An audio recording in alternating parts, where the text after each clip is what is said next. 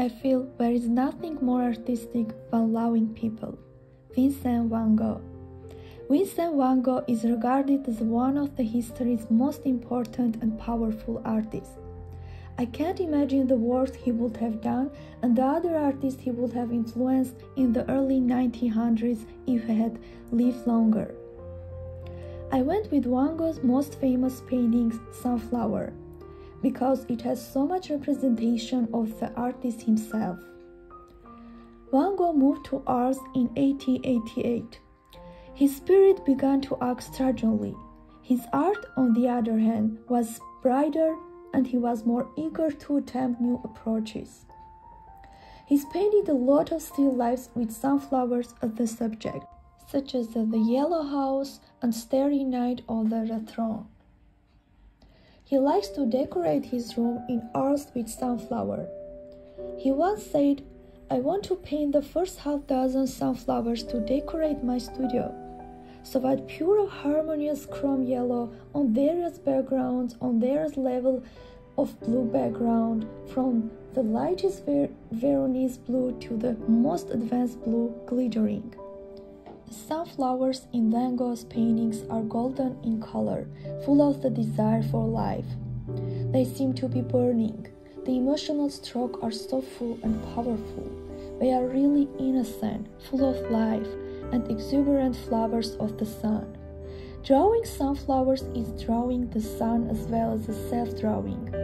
Sun, sunflower, and Van Gogh are integrated. Van Gogh and sunflowers composed the music of life and common blue and yellow, which is the symbol of their tragic life. Sunflower is Van Gogh's incarnation. It is only composed of gorgeous yellow color system. Van Gogh thinks that yellow represents the color of the sun and the sun also represents love, so it has special significance. In Van Gogh's short life, painting sunflower is a kind of expression of loving life, but unfortunately he went to self-destruction in front of art. My second painting that I chose was Teresa of Ávila portrait by famous French painter Francois Gerard. He was born in Rome in 1770. After Emperor Napoleon made him a Baron of the Empire in 1809, he was officially known as the Baron Gerard.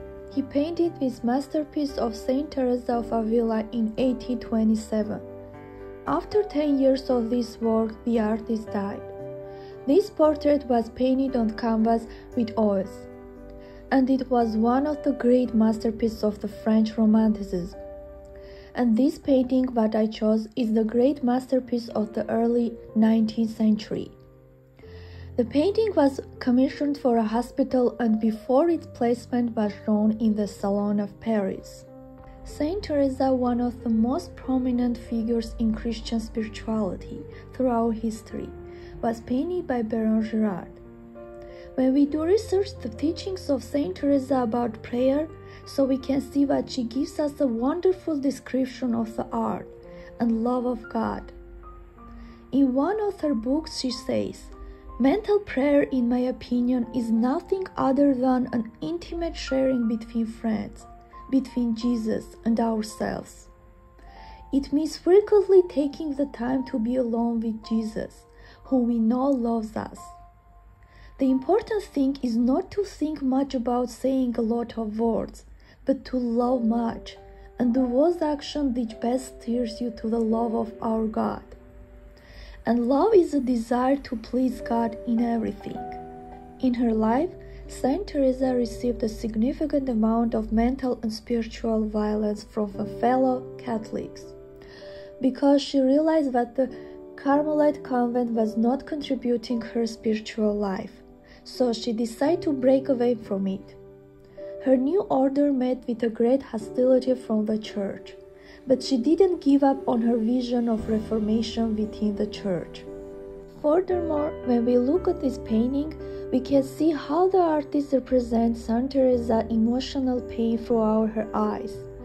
But at the same time, we can feel her peaceful gesture through his praying hands that represent the unity of the soul with God. In this portrait, the use of asymmetrical balance is evident as the artist has punctuated larger areas of the shadow with much smaller areas of the bright light. The main focus, Saint Teresa holding the stability, is central and counterbalanced to the context by the big, relatively plain and empty areas. The source of illumination in the painting is the light, which creates the strong shadows surrounding her face. So, Gerard created dramatic lighting effect, contrasting the darker area. Also, he used the linear style feature smooth areas of color, in which no brushstrokes can be seen. I chose this artwork because I like Neoclassicism and Romanticism. So, Neoclassicism represents clear, purposeful lines and rationality. On the other hand, Romanticism shows the creative mind, subjectivity, inspiration, and human emotions. But especially why I chose this artwork is because I found myself with some physical and spiritual connection with this beautiful woman, and I recreated this painting. In the first place, when I started to recreate artwork, I had some troubles with places and subjects. However, I have spiritual similarities with Saint Teresa. As I am a Christian as she was, I can feel and accept that spiritual unity with God that she represented. So it was easy for me to represent that kind of emotions that she has. And finally, I'd like to point out that if you are not an actor but have the natural ability to express your feelings, I believe you can easily recreate that artwork.